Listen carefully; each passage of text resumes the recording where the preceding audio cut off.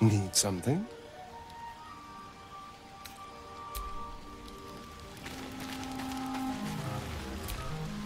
Gale is positively voracious. Well, let him suck up all the magic he needs, as long as he doesn't snack on a Githyanki's silver sword.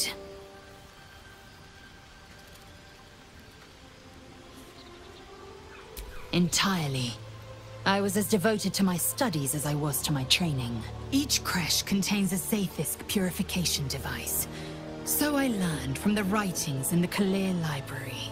The library was a gift from Vlaakith herself, that we understanding.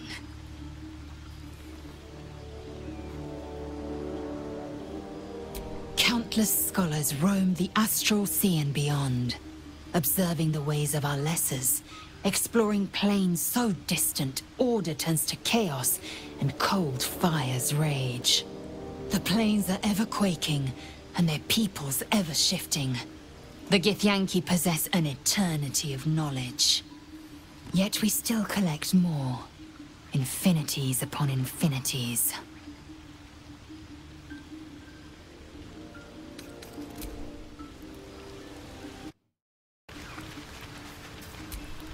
Gale slurped that thing up like a horse with a carrot. I hope he got what he needed from it. Karlach's fires raged in Baldur's Gate before she escaped to Avernus, as my source told it, and she was planning to return. One of the archdevils Zariel's own, chaos incarnate, a devil with pure fire for a heart. I made my way to Avernus to stop her. She fled from my reach, even climbed aboard the Mind Flayer ship as it screeched through the hells. I followed in close pursuit. I can't bear to imagine the lives Karlach might be taking, the damage she might be doing.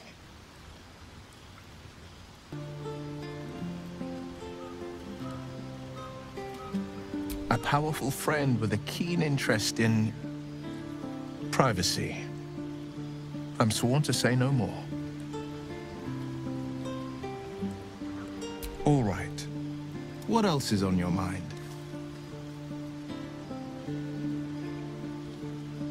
My father once said, one does not pursue a champion's life. One merely answers its call. So it was for me. I was hunting near the Cloakwood when I heard it. A child crying out from a lone farmstead. I found him in the fields, flanked by goblins. His mother's corpse bled into the soil next to him. I don't remember much of the battle, but I remember drying the boy's tears after.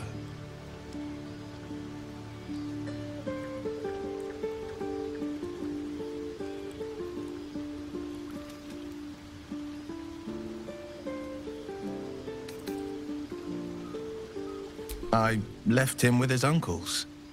5 years on, and he's flourishing. If only every child was so lucky. I mourn the ones I could never save, whose cries I never heard. In the boy's tears, I finally saw the suffering wrought by the villains of the wild. The frontiers demanded a blade, and so I heeded.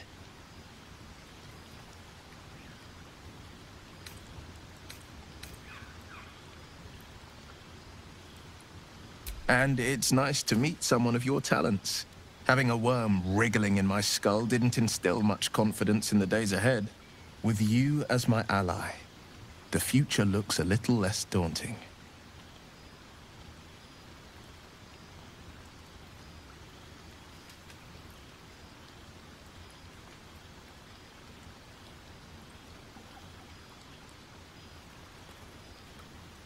A most vicious one, in fact. It's made from pure bloodstone, carved from the Galena Mountains just north of the Moonsea.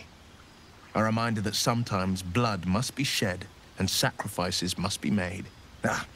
But that story is reserved for lifetime friends and calmer days. By all means.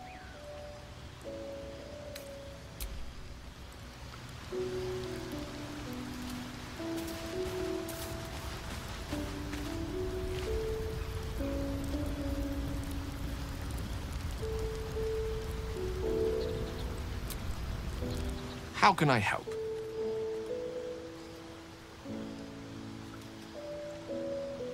Your enterprising approach to my problem is most encouraging. But it is a delicate process to keep my condition stable. I do not yet need to consume an item, but keep it close by. It will not be too much longer.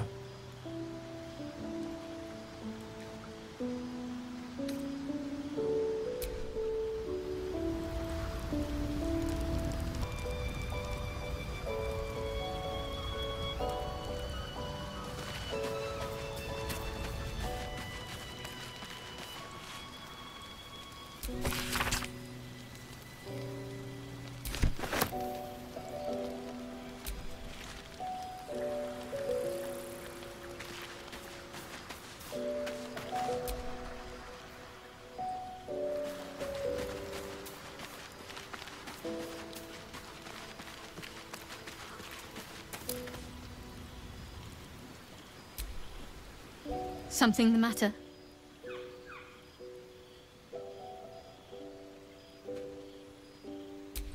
I don't know what you mean.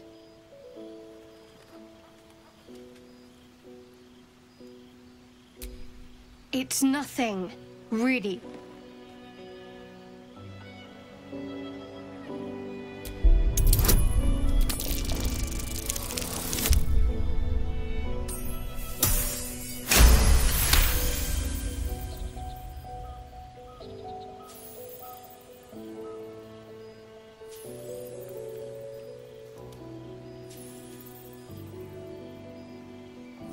You're not going to let this go, are you? You might wish you had. I worship Shah, the Mistress of the Night. It is my holy mission to oppose Selûne, her teachings and her followers. It hurts. Now that you have the truth, please don't make a big fuss about it.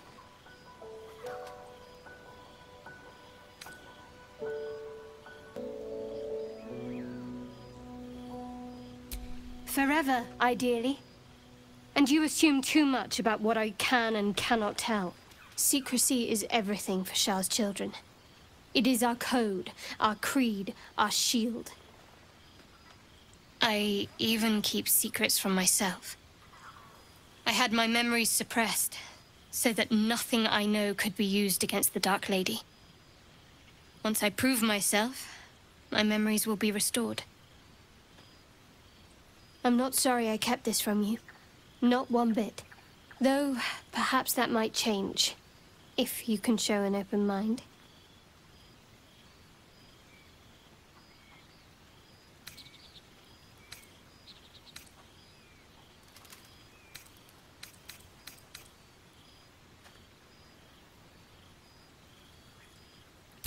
All right.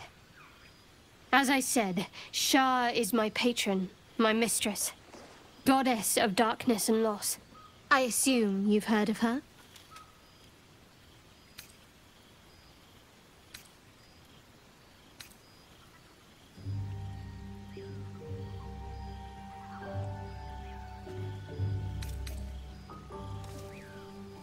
Curious. Most are afraid of my lady. I think I did well by joining you. Most agreeable company.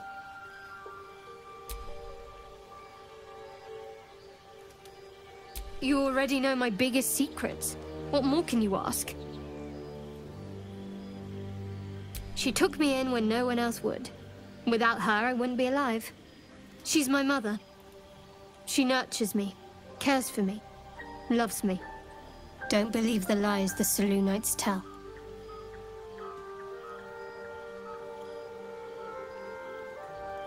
What, besides my life's calling and the greatest problem I've ever faced?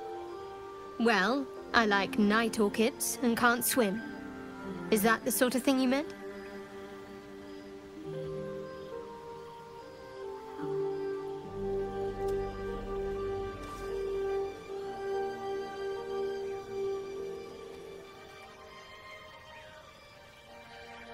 It's a deal.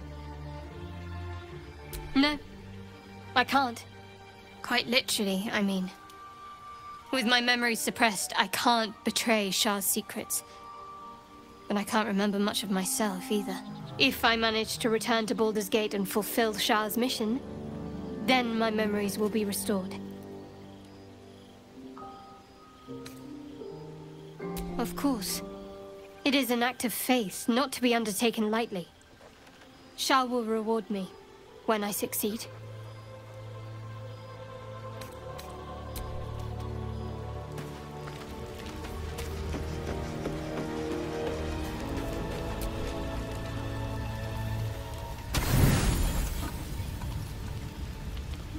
You don't sleep well, flitting between dreams and nightmares.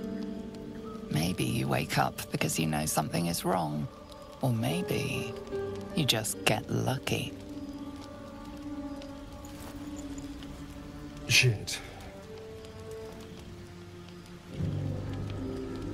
No, it's not what it looks like. I swear. I wasn't going to hurt you. I just needed, well, blood. There, in the dim firelight, you see him for what he really is.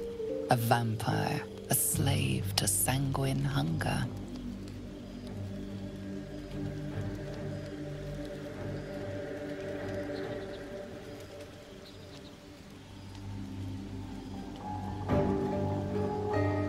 I've never killed anyone. Well, not for food. I feed on animals, boars, deer, kobolds, whatever I can get. But it's not enough. Not if I have to fight. I feel so weak. If I just had a little blood, I could think clearer, fight better. Please. A strange sensation courses through you, and your companion's mind unfolds, secrets half revealed.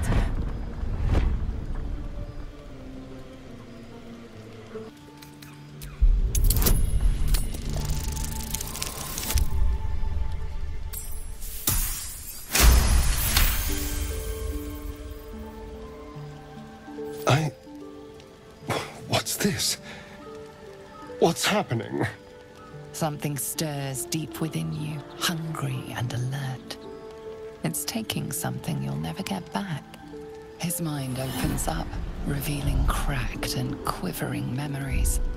At their heart, you see dark eyes commanding you to feed.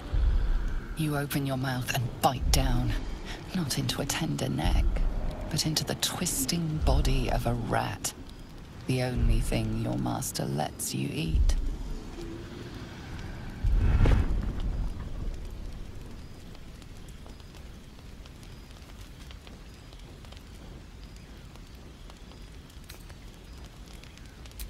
At best, I was sure you'd say no. More likely, you'd ram a stake through my ribs. No. I needed you to trust me. And you can trust me.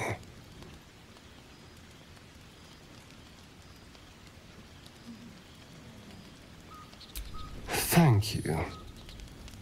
Do you think you could trust me just a little further? I only need a taste. I swear.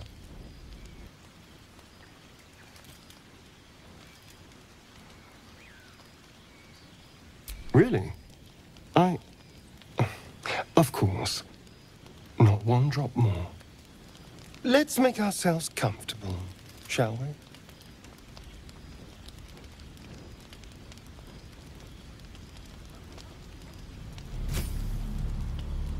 It's like a shard of ice into your neck, a quick, sharp pain that fades to throbbing numbness. Your breath catches, your pulse quickens.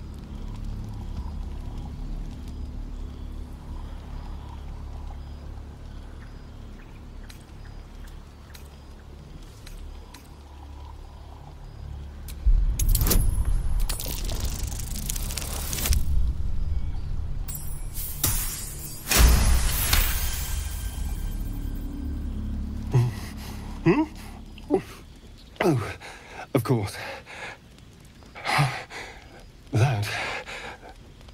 That was amazing. My mind is finally clear. I feel strong. I feel happy.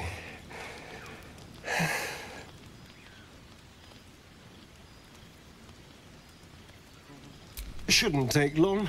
So many people need killing. Now, if you'll excuse me, you're invigorating, but I need something more filling.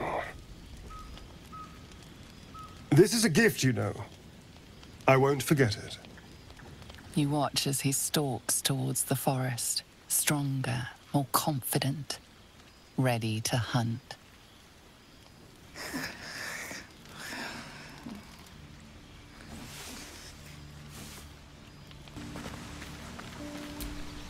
Good morning. How do you feel?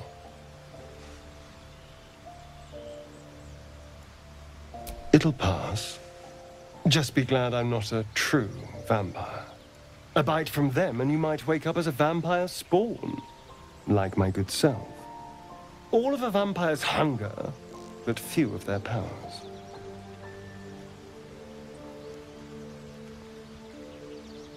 Oh no. I should be cinders in this light.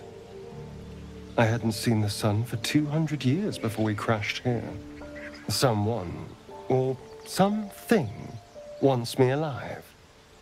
They've changed the rules. Standing in the sun, wading through a river, wandering into homes without an invitation. They're all perfectly mundane activities now. As for my other quirks, well, we can figure those out in time.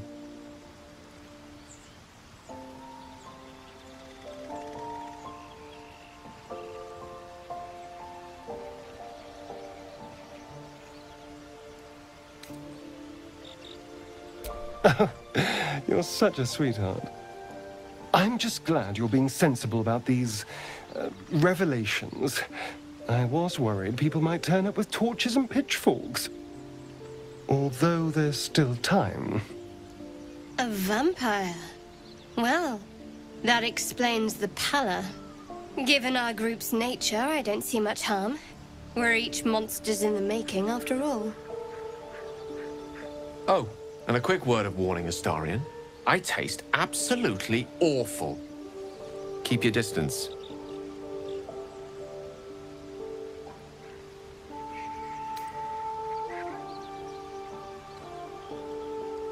Quite the opposite.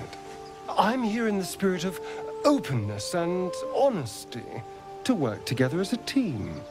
Maybe we could get him to wear a bell. Dissuade any nighttime prowling. There now. We're all friends again. Shall we go? There's a long day ahead of us.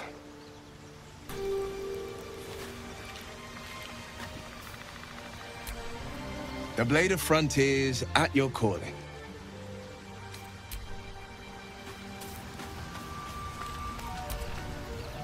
Go ahead. I'm listening. We all have our burdens, one way or the other.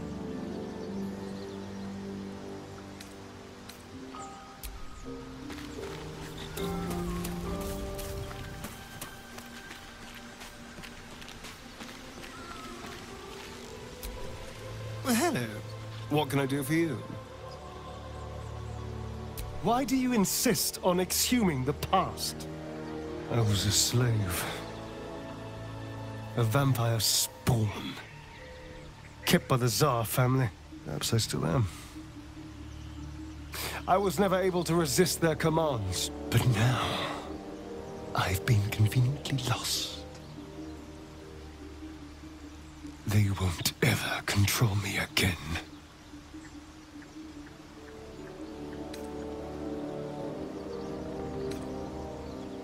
It's simple.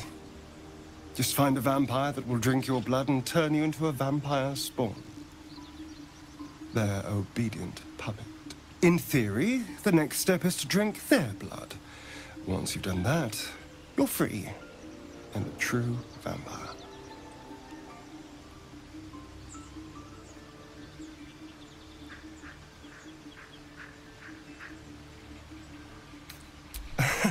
Yes and no. The problem is, once you're a vampire spawn, They completely control you. They have to allow you to bite them. And why would they do that? Vampires are power-hungry creatures. They won't lose a servant to create a competitor. Trust me, it doesn't happen. I've already apologized. What more do you want? Unless you're looking for another nibble.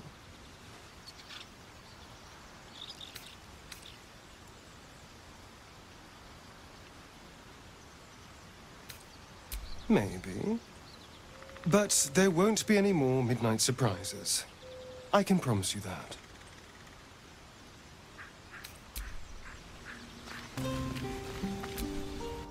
You seem to know a good deal about our condition, Jane. Everything, really. Not to put too fine a point on it. A humble specimen, aren't you? On occasion.